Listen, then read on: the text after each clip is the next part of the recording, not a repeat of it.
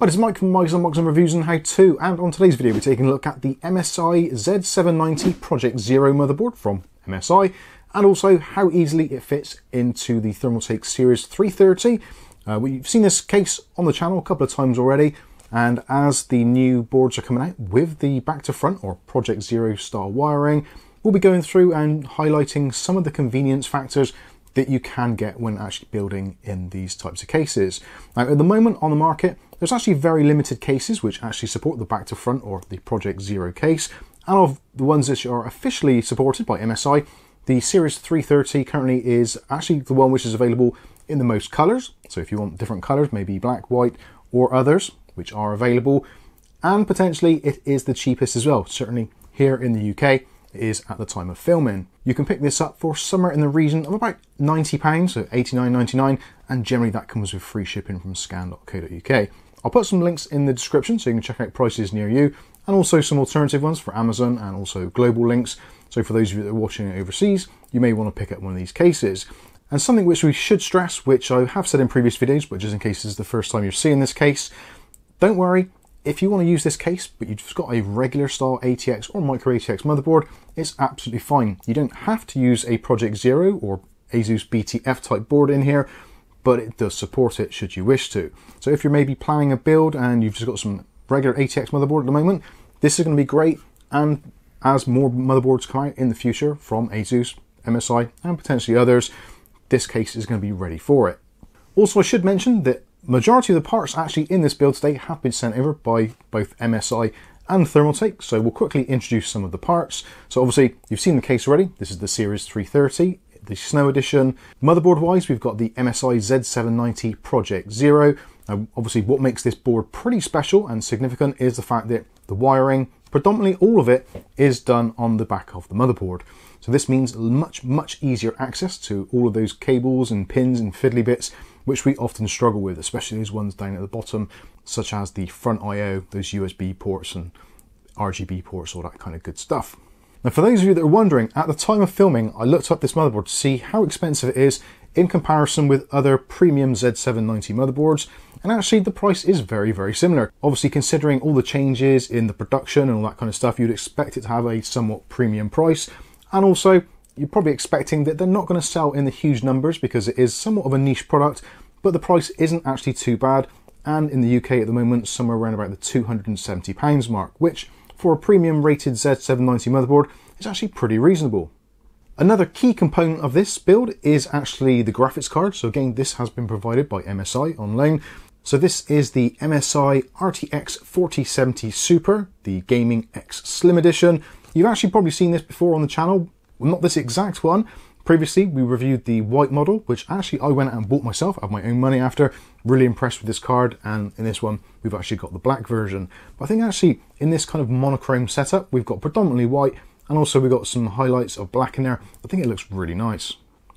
Now the processor in here is a very minuscule processor, so I've only got a 12th gen processor, but it doesn't matter. You can use 12th, 13th and 14th gen processors on this Project Zero motherboard. I've opted just to go with the 12400 just for testing purposes, just to see how it all goes. And in order to cool this beast, we've got the Thermaltake Toughliquid 280 EX Pro ARGB sink. And with this particular cooler is a water cooler, 280ml, but it also has a little bit of RGB actually on the pump head, which ties in nicely with the rest of our system. It fully supports MSI's Mystic Light using that 5V 3-pin addressable RGB header. And of course, if you wanted to use it with other motherboards, that's absolutely fine. And the RAM in the system is the Thermaltake ToughRAM XG RGB D5, which I think looks absolutely great. This is a DDR5 6000 megatransfers per second, 32GB kit. And again, for all of this stuff, we'll put links in the video description. Now we didn't need to add any fans to this, and in fact I've actually removed one. There was a plain white fan at the back of the Ceres 330, which comes with the case itself, so you can choose to leave it in there if you want to. I thought it looked a little bit bland and was actually pulling some of the air away from the radiator, so I've taken that out of the back. And actually a cool trick of this with the Ceres 330, technically it only supports up to a 280mm AIO. If you want to go for a 360, if you remove the fan from the back, you can actually squeeze a 360 in there. So if you are looking at this and thinking, I really like it, but I want to put a 360 in there, you can do. You just have to negate that rear fan. The other two fans in the system are both the CT140s, ARGB versions. They come included with the case at the £90 price currently here in the UK, so I think it's actually a pretty decent bargain. And to go ahead and power all of this, we have got the Thermaltake Toughpower GF A3 1050 watt. This is a PCI Express Gen 5 power supply, as you can probably guess from the 12+4 connection going into our NVIDIA graphics card. This is a great power supply, relatively inexpensive, a slightly cut down version of the GF3, which is extremely popular, but still comes with that great 10-year warranty. So that's the parts introduced. Let's talk about the build. Actually, again, if you've seen the previous videos, it's very, very straightforward. The motherboard fits in extremely easily. Just get your pins ready, your pillars, 9 of them for the Project Zero, put the board in, put the screws in, and for this side of it, that's kind of it. There isn't a great deal else you have to do for the motherboard. You can, of course, if you want to, install your M.2 drives, and slotting the graphics card in is an absolute piece of cake. Lots of easy access there, and best of all, no wires to really kind of fiddle around with and move out of the way. So that's pretty straightforward. Attaching the cooler, very easy to do as well, fits very easily, and Thermaltake have done a great job with the fitting kit on this. Very nice and easy to do on this LGA 1700 motherboard. So actually in the front, where you pretty much see everything, it looks extremely clean and tidy. And actually, in the back, it's pretty much the same story. Now granted, we haven't got a huge amount of fans in here. There is one missing, but that hasn't really taken much away from the wiring. But as you can see, it looks very clean and very slick, and lots of easy access should you want to do anything to the system. Now, of course, the key thing about the whole Project Zero is the fact that all the wiring is done from the back. There are one or two small things on the other side, such as like a clear CMOS or something, but essentially everything you need access to is in the back here, which makes it really, really convenient, especially when you're swapping out parts, adding in fans, addressable RGB, maybe expanding your system with some more USB devices, that kind of stuff. And even if you're going into Thermaltake's own RGB ecosystem, where you have to plug in the USB 2s on the bottom, again, very easy to access. And you can hide everything in here really nicely. Even with the cables, which are kind of rear facing and sticking out, none of these have actually obstructed the ability to put the rear case on. So you put it on, it's very fun. You don't have to kind of stuff your wires in like a suitcase. It works very well. Most of that, I think, is in fact the way it's been designed. And also you've got these loops here with Velcro, so you can tidy everything up really nicely. Let's take a look actually at the all connections so you can get an idea of what goes where. So we'll start at the top, and you'll probably be seeing this in the kind of the naked form and also with it being wired. So at the top here, we've got our dual EPS connections. So those are your extra power connections for your motherboard, for your CPU. Again, those are an absolute pain to get to when they're on the other side of the board, because you've got things in the way such as possibly your AIO cooler or just the heat sinks from the motherboard itself. With this back to front or Project Zero design, this is very, very easy to access. Likewise, if you're using a regular ATX motherboard, you've still got this really nice opening at the top there, so passing those cables through is extremely easy to do. So moving along from there, we've got our addressable RGB, which actually is daisy chained into the cooler, so that's all just tie wrapped up here. So really nice and simple. You've got wires hanging everywhere, so that's really nice to do. At the top here, you've got the connections for your CPU fan. In this case, it's for our AIO. Then you've got your water pump header and also the system fan header. So all three of those connects up in there nicely, job done.